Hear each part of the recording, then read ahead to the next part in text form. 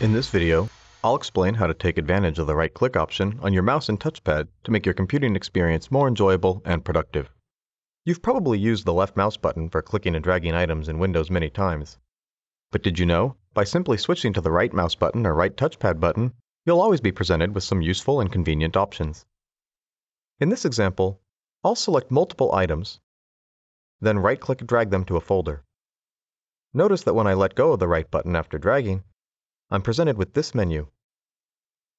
Also notice that this menu will always present you with options. If I had used the left mouse or touchpad button, these options would not be displayed.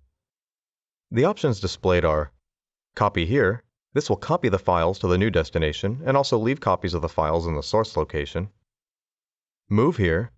This moves the files to the new location and the files will no longer be in the previous location. Create shortcut here. This places a pointer or alias to the files, pointing to their real location. And my favorite, Cancel. Cancel will allow you to abandon the entire operation. So if you did inadvertently drag the wrong files to the wrong folder, you can always choose Cancel. That's all there is to it. The nice thing about using the right-click option is it'll always give you the option to choose what action you'd like to perform. We hope you found this tip on the advantages of right-clicking in Windows to be useful. For more tips and tricks, go to support.toshiba.com.